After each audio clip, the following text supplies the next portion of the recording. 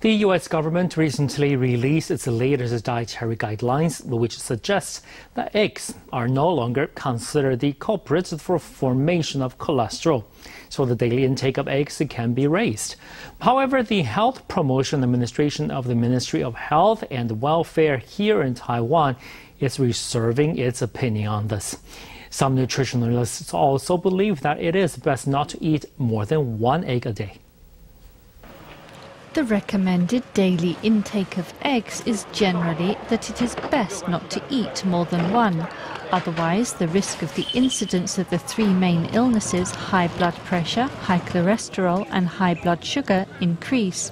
However, the United States overthrew this argument in its latest dietary guidelines, saying that high cholesterol is formed not from eggs but is genetically influenced. In fact, in addition to the egg intake, the latest US dietary guidelines also set a standard for the daily intake of coffee. This is not more than 5 cups a day. Sugary food should not exceed 10% of the daily intake of calories, or about 200 calories. Saturated fat is limited to 10% of the total daily consumption, and salt intake over one day should not exceed 2,300 milligrams, or about 1 teaspoon.